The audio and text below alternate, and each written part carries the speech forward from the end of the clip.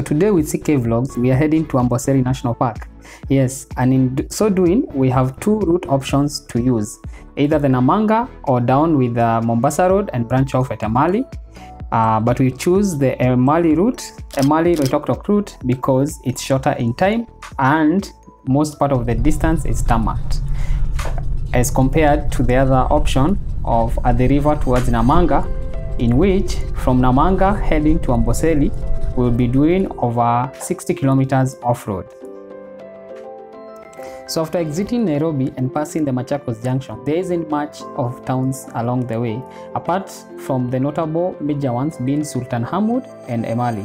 And here we are entering Sultan Hamoud town. And do you guys know the history behind Sultan Hamoud town, or why would a town in the middle of Ukambani be called Sultan Hamoud? And today with CK Vlogs, I'm going to give you all these stories.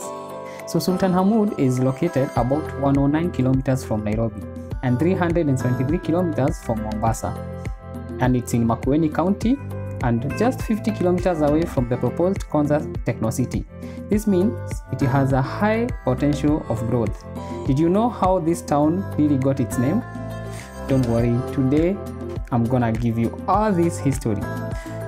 So how did a town in Ukambani acquire the name of a ruler of an Indian Ocean island in Zanzibar? This could be a question many travelers on Mombasa Highway ask themselves each time they pass through Sultan Hamoud. This settlement sprang up during the construction of the Kenya-Uganda railway line in the early 1900s.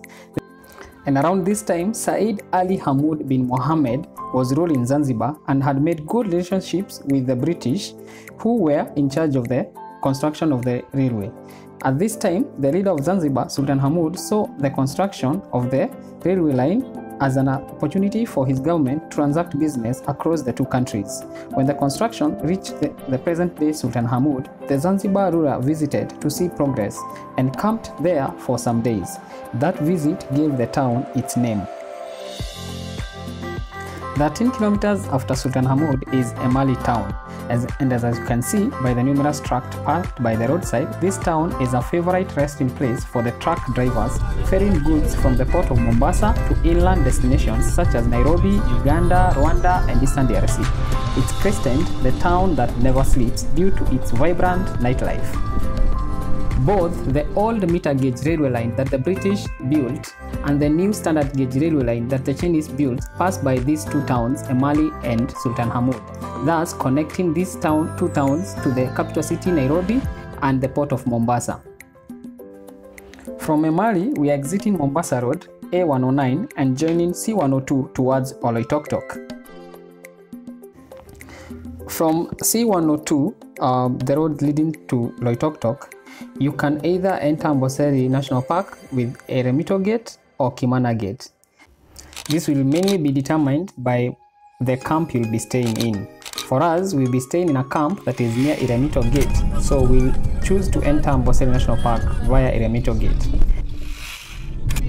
And here we are branching off from C102 towards Eremito Gate.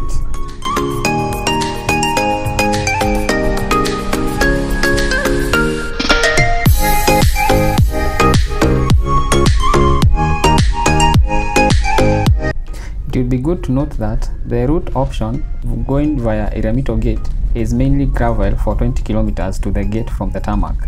So someone with a smaller car may choose the route via Kimana Gate because recently it has been tarmacked. Yeah, that's a recent development. The route from the tarmac to Kimana Gate of Amboseli is all tarmac up to Amboseli Kimana Gate.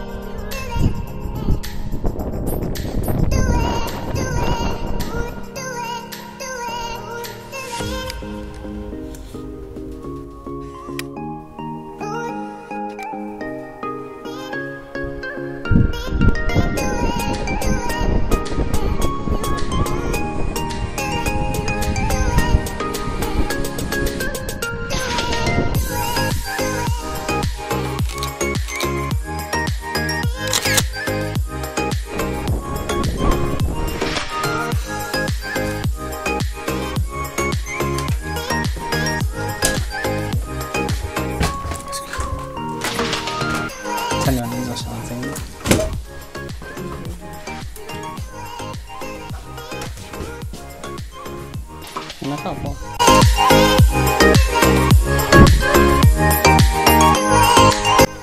Okay. But everybody can see you. No, it's maybe you can have your swimming costume on. Okay.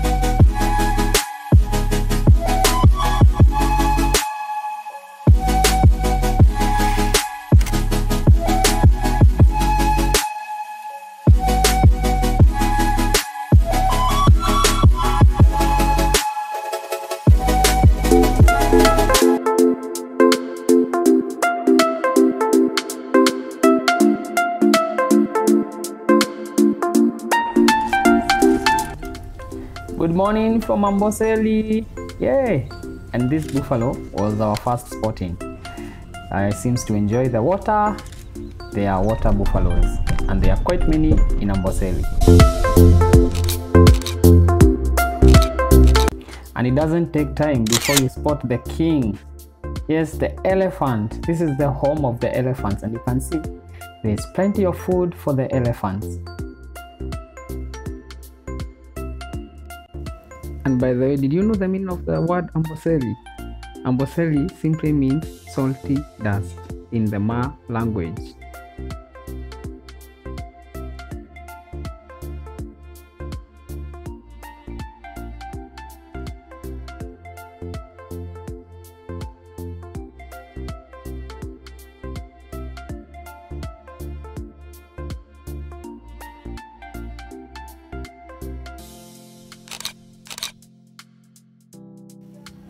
Do you know the name of this bird? It's called a crane. It's very symbolic to the Ugandans. Yeah, it's even in their flag. Ndio nyoni ya Museveni. And it's quite beautiful. Na ni kama inajua hivyo. Ona tu vile ina pose.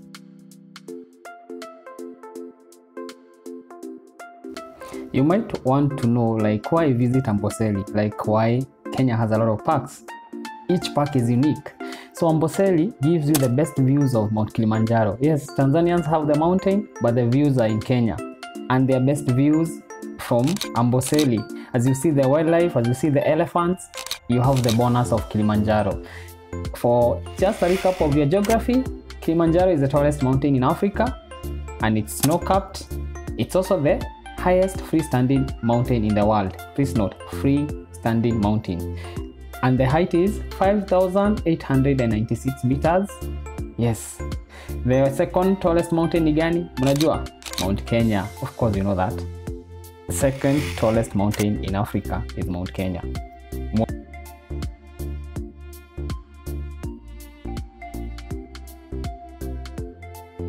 As we enjoy the game drive, let me give you a little bit of the history of Amboseli National Park.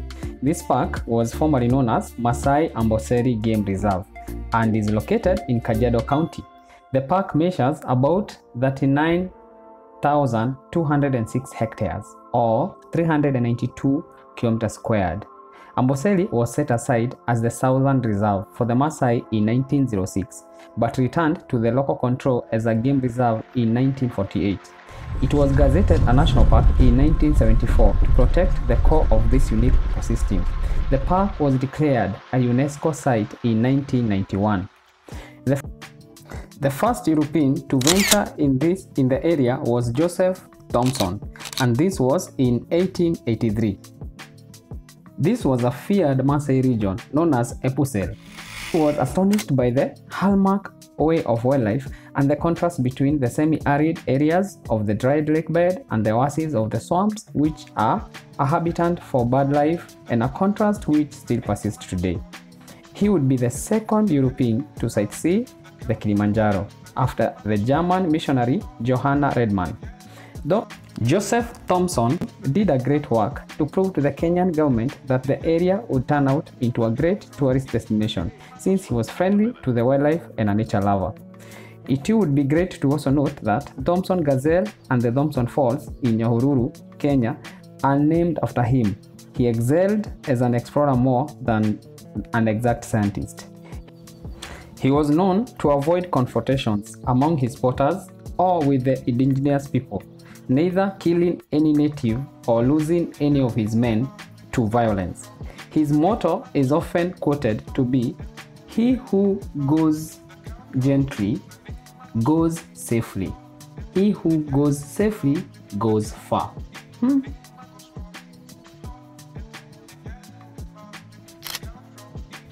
Those who frequent Amboseli can tell you a few years ago it was very hard to spot these flamingos.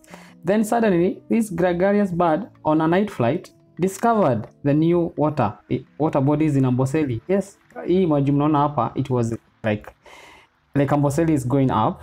A few years ago the lake was basically too tiny, but these birds, flamingos, usually migrate at night, and it seems like on a dark night the flaming pink birds swooped down and took up residency down here in Amboseli. So hyenas, even if they are not really fast, if they find the cheetah, for example, they have got a kill, they're going to steal it from the cheetah, like the small cats, unless the cheetahs are mean.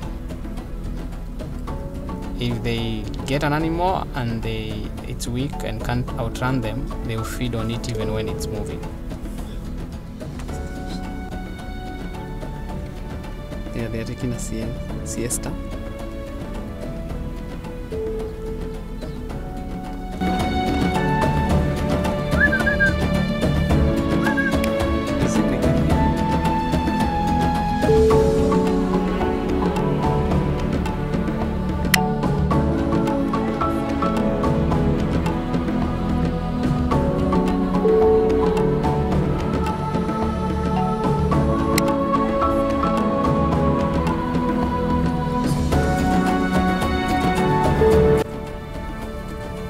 I don't know if he's a member of the other group and I still chase him out.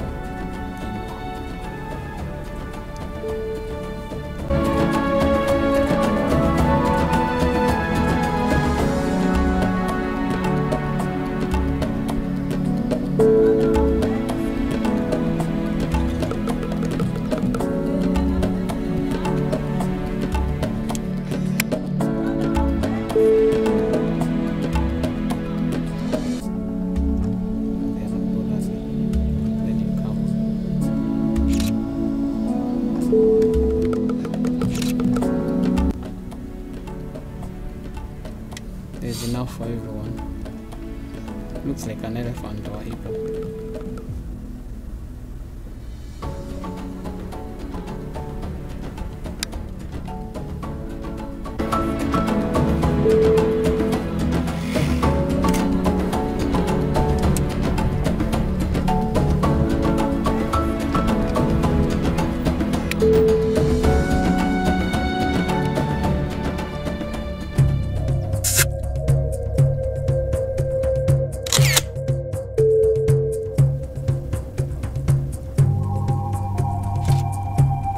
Hippopotamus.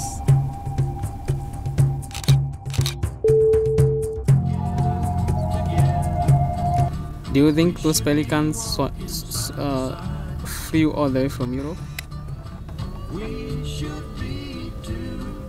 Margarita, do you think they flew all the way from Europe? No? You think these ones have been born here? Yes, there are Kenyan pelicans. Kenyan pelicans.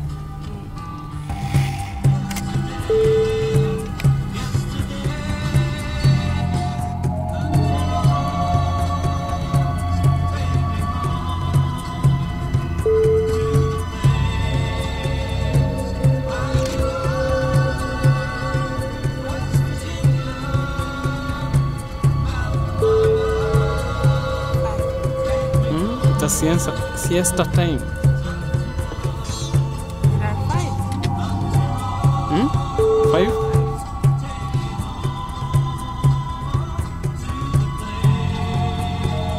Yeah, you have a good eyesight, yes.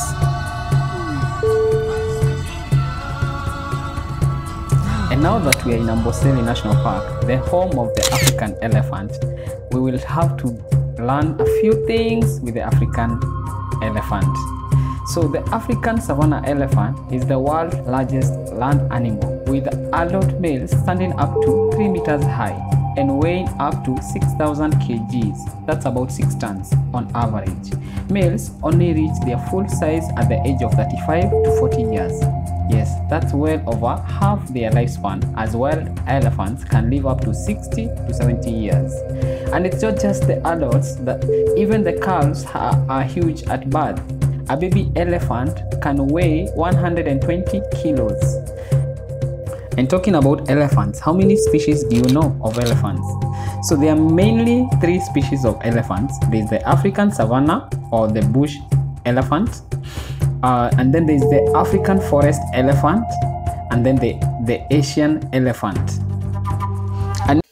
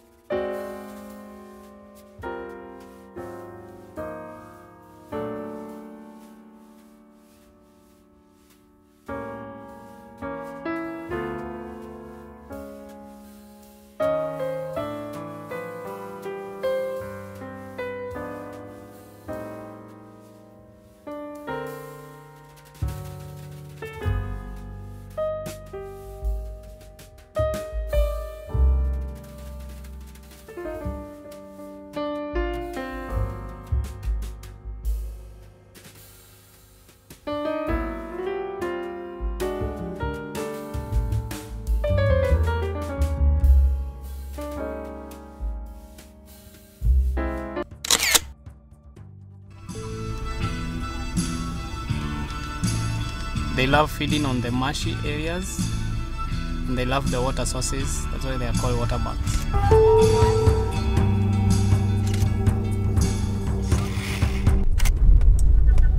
So after a successful game drive that we started in the morning, we returned to our camp in the afternoon.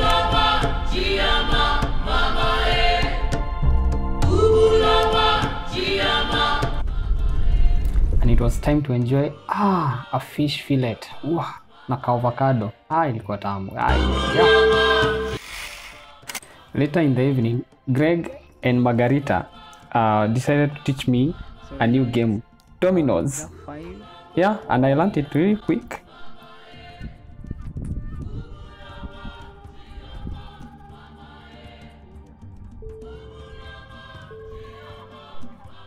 1, 2, 3, 4, 5, 6, 7. 7 trees. That Okay. means that anybody can play now because all the trees are already there. Okay. So to decide who the winner is, we have to count the number of points we have to make. And the person who wins is the person that has Points. points. Oh, okay. Yours is 9.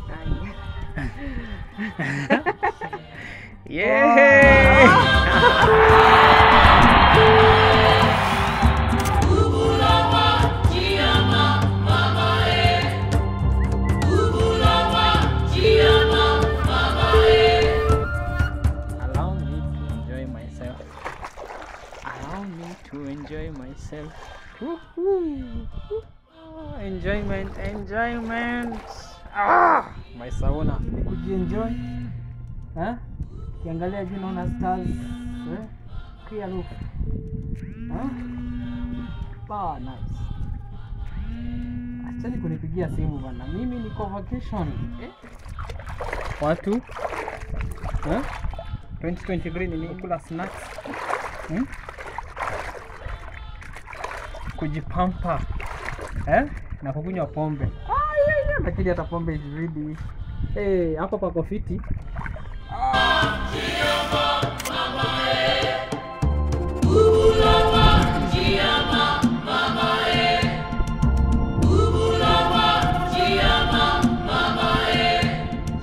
Solar, you walk near the sensors, the light becomes bright, so the path is more clear. Voila. Yes, solar technology in the bush.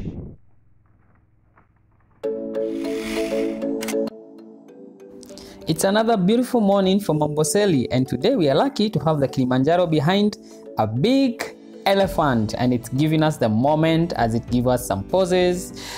But I would like to sadly mention that 90% of the African elephants has been wiped out in the past century. This is largely due to ivory trade, and this has continued mainly because countries like China, ivory trade is still legal, but many African governments, Kenya being among the leading, has done great to conserve the elephant, and ivory trading is illegal here, and also poaching. Actually, did you know that the tusks in an elephant are actually teeth?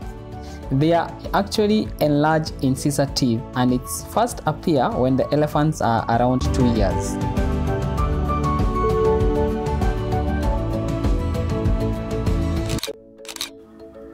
And some more little facts about elephants. As you can observe, elephants are constantly eating and can consume up to 150 kilos of food per day. Imagine. Also, it's good to note that elephants communicate in a variety of ways, including sounds like trumpet calls, body language, touch, and scent. They also communicate through seismic signals sounds that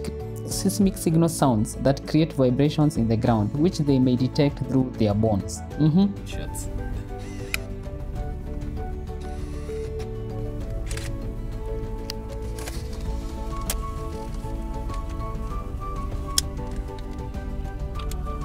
Another amazing fact to note is that a baby elephant can stand within 20 minutes of being born and can walk within an hour.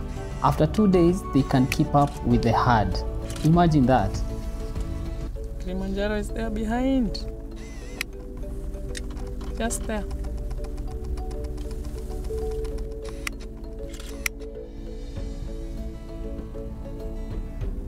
And the magnificent elephant is in the front. You have definitely heard that an elephant never forgets. Did you know where this comes from? This comes from the fact that elephant's temporal lobe, the area of the brain associated with memory, is larger and denser than that of people. Imagine, wako na akili kubwa kuliko ya mwanadamu.